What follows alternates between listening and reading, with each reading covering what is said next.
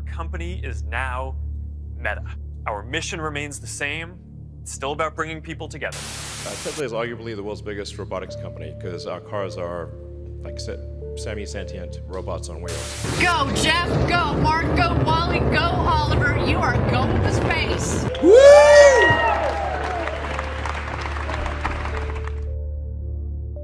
The tech industry today has an estimated worth of $5 trillion US, and in the past decade, those leading it have cooked up fortunes worth millions, making them some of the richest people in the world.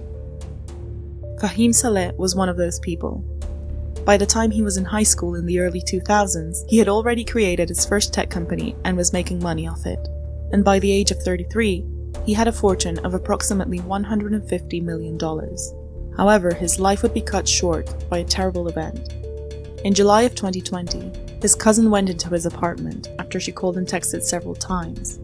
When she arrived, she found Fahim's body dismembered and put into several garbage bags. Days later, his former assistant, Tyrese Haspil, was arrested. Not only was he caught using Fahim's card after his death, but he had been stealing from him for years, and even posing as him in different social situations. The alleged killer would have killed Fahim in an attempt to make his debt go away. Although this case has not been closed yet, there are many twisted details to unpack that paint a picture of what happened to the young CEO.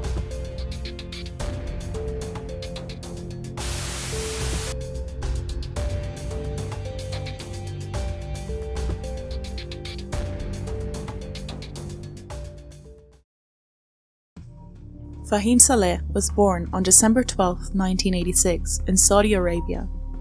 His parents were originally from Bangladesh and moved all over the world for work. When Fahim was still very young, they relocated to the United States, where his father worked as a computer programmer to provide for his wife, son, and 2 daughters. It was this technological upbringing that made Fahim interested in tech himself, and from a very young age, he taught himself how to code. By the time he was in high school, he'd launched several websites and services online that began making him money, and after graduating from Bentley University, he wanted to create apps that added value to humanity. He founded Pathao, a delivery service app that became wildly popular in Bangladesh and Nepal. He also co-founded Kokada, which operated in Nigeria. Fahim would invest in several projects, especially in developing countries, to help promote the tech industry and bring money to startups in countries with less opportunities.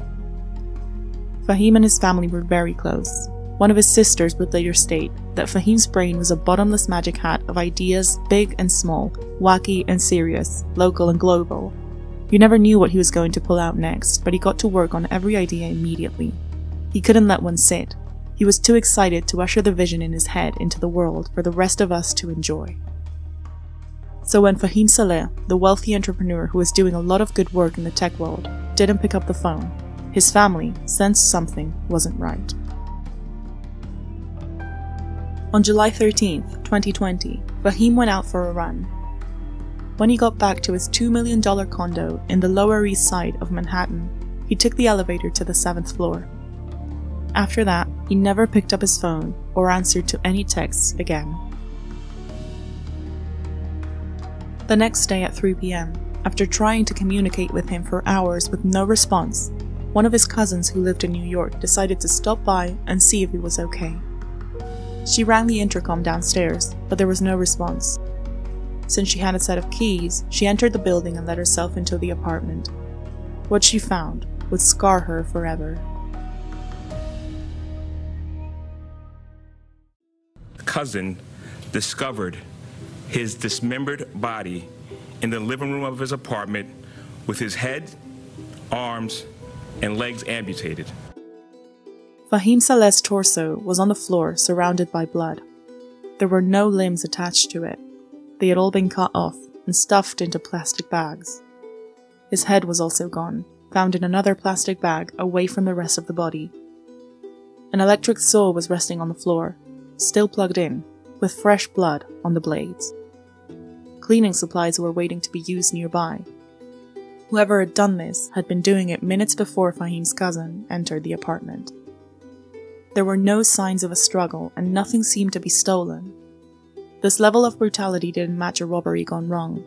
Someone wanted Fahim dead and gone, and was planning to dispose of the body in the most cruel way. This is an ongoing case, and a trial has still not been held, so many details of the investigation are still unknown. However, what we know is more than enough to understand that this is a twisted killer we're talking about. The crime scene, brutal as it was, gave investigators many leads. It's believed that when Fahim's cousin rang the bell, the killer was still in the apartment, attempting to get rid of the body and destroy any evidence. The saw, the cleaning supplies, they were still working on covering their tracks when they were interrupted by an unexpected family member stopping by to check on Fahim. When the buzzer went off, the killer fled through an alternative service entrance with no choice but to leave the crime scene halfway through cleaning up. As well as Fahim's body and the saw that had been used to dismember him, police found a taser, possibly the one used to stun Fahim. The security footage from the building showed a man wearing a face mask, since this happened in times of COVID. He'd entered the building after Fahim, and he followed him all the way to his floor. A struggle was seen while the two exited the elevator. This is when police suspect that he was stunned. But what really tied everything together was Fahim's credit cards. The killer had used his card to buy the cleaning supplies and the saw he used after killing Fahim, and even paid for the car ride to the store with it. They also found a man buying a taser gun just like the one found at the scene. After looking into who this person was, they were able to identify their prime suspect. His name is Tyrese Haspil, and he was Fahim's former assistant. When Fahim saw Tyrese's application online to become his assistant, he was moved. He was still in high school, and he'd had a rough upbringing while having to live in a foster home. But he was interested in tech and wanted to learn from someone self-made like Fahim, so Fahim hired him as his assistant to help him get started in the tech world. However, as soon as he began working for him, Tyrese got lost in the luxurious lifestyle of millionaires. He would often pose as Fahim while running errands for him, or would change his job title on emails to Chief of Staff instead of Personal Assistant. If Fahim was out of town, he would let himself into his Lower East Side apartment and invite his friends over, telling people it was his own condo.